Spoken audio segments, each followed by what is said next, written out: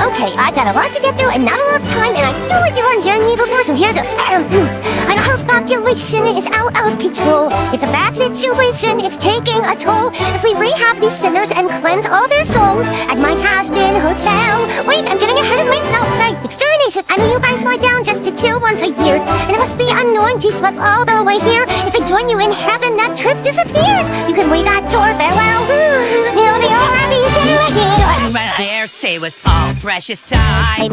What you're suggesting is letting them climb up the ladder. Oh, they'd rather cross the pearly gate. Sorry, sweetie, but there's no defying their fate. 'Cause hell is forever, whether you like it or not. Had their chance to behave better, now they boil in the pot. 'Cause the rules are black and white, there's no use in trying to fight it. They're burning for their lives until we kill them again. Just try to chillax, babe, you're wasting your breath. Did I hear you imply that they don't deserve death? Are they winners, are they sinners? 'Cause it's cut and dry. Fair is fair, and eye for an eye. Yeah. When all said and done, there's the question of fun. And for those of us with still find entertainment, extermination is entertainment.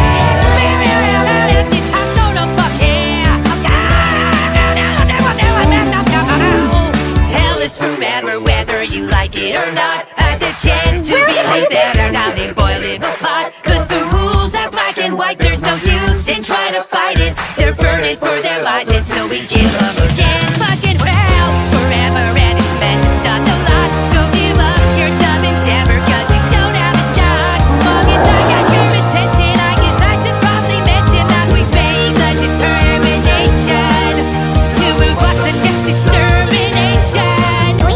Can't wait a whole year to slaughter those little cunts. I know it's just been a week, but we'll be back in 6 months. Wait, didn't you? Oh,